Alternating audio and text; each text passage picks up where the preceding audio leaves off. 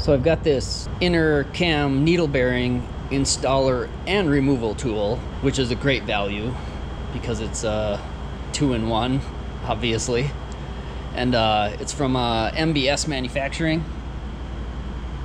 And they're making these tools right here in the USA in Illinois. So here's how it works. Now when this plate goes on, it's going on like this. It's not symmetrical. See, there's no hole here and there's a hole here. That's because there's a dowel right there sticking out. So that's the way it's gonna go for orientation. So the first step is to screw the collet into one of the two holes. So I lubricated the threads and then screwed the collet in until about 1.25 inches is left sticking out. And this is the larger of the two collets because that's the size of the bearing that's in there because it's a 2017 Dyna.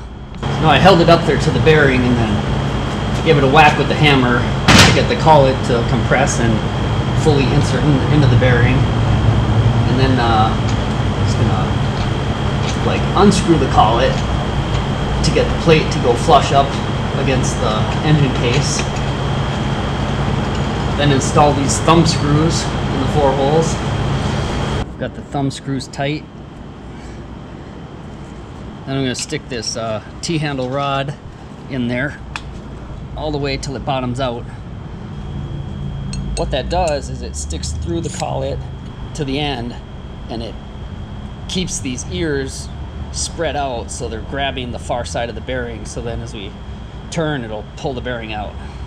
So then it's just a matter of holding that T-handle firmly in and then taking a wrench and starting to slowly unscrew the collet and it will pull the bearing right out.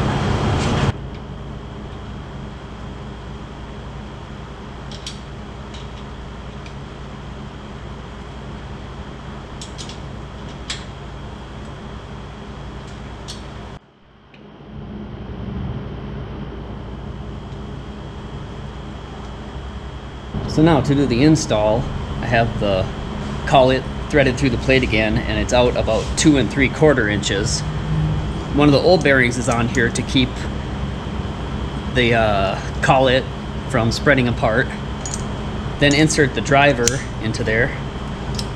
Get back on there. Oh, when the driver's in, then the bearing stays in place better. And then take the new bearing, and the new bearing has letters on one side and not the other. And the side with the letters has kind of a sharper edge and the opposite side is a little more rounded.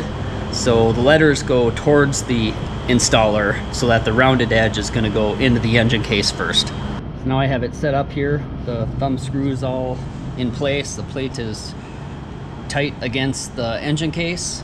And I'll just take the wrench and start screwing the collet in until the bearing bottoms out.